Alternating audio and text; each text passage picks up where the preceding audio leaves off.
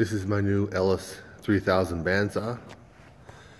I've been using a 1800 for 15 years and thought it was time to step up so I can do bigger things and do general stuff a little faster.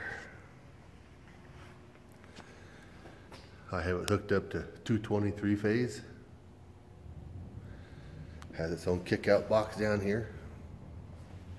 It brakes. This is simple. Turn it off, turn it back on if it trips.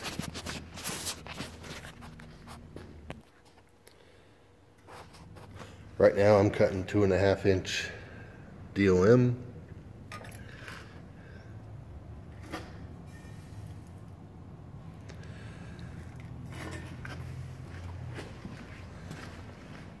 Nice new feature about this saw is the hydraulic is controlled up here now. Makes it real nice.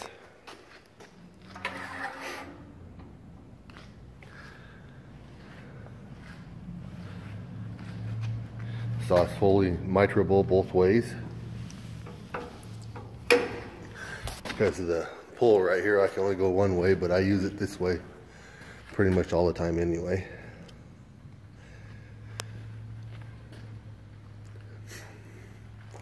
As you see, it's the arm that moves, not the vise.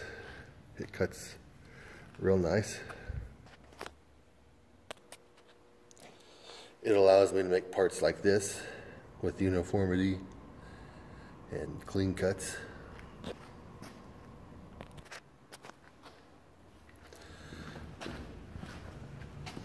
There's a gauge right here, and it is accurate.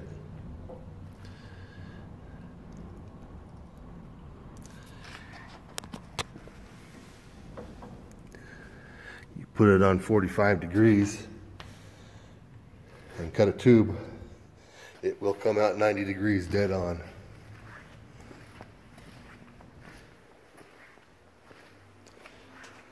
It also has a really nice vise.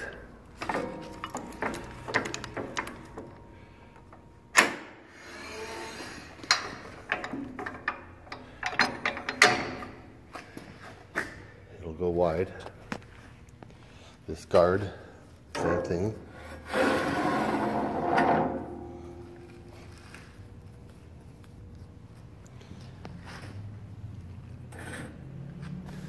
And it has variable speed. The old ones in the past had a pulley system with corresponding pulleys. This one has a variable speed pulley. And it's real interesting to adjust. And you need to adjust it while the thing's running.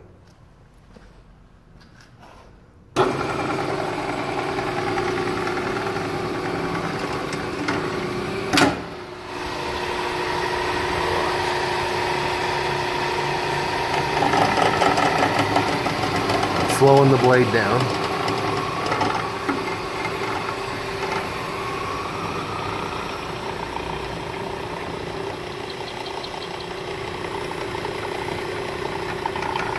Now we'll just speed it back up.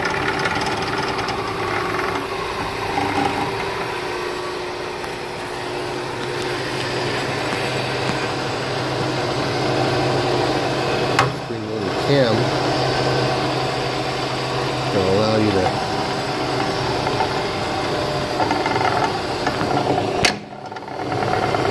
adjust it anywhere in between.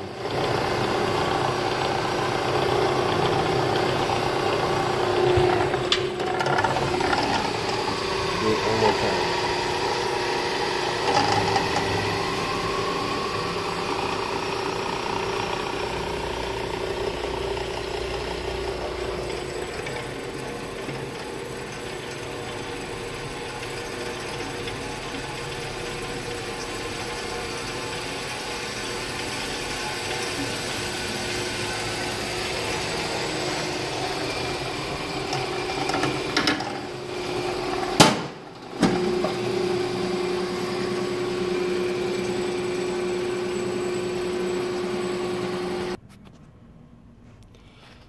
With one nut, the whole vise will come out in case you have to do something different.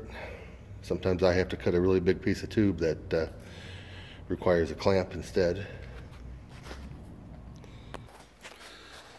For a size comparison, this is my little portable 1600.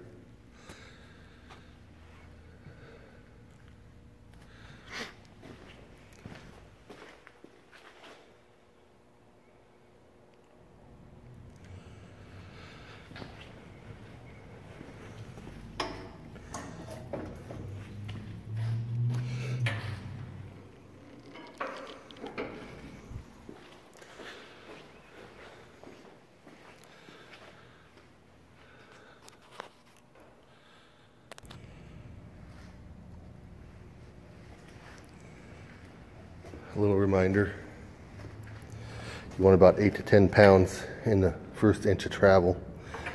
That'll save you on blades, because no matter how hard you try to adjust this, if you got 20 pounds of down pressure, it's going to eat your blades right up.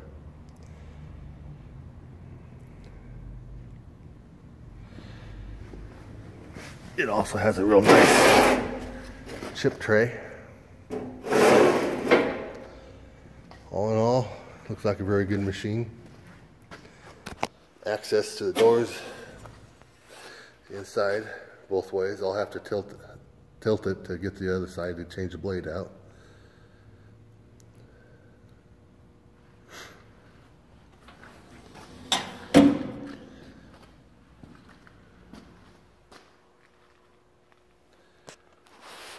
It sits about 2 inches higher than the 1800. I had to adjust my stands.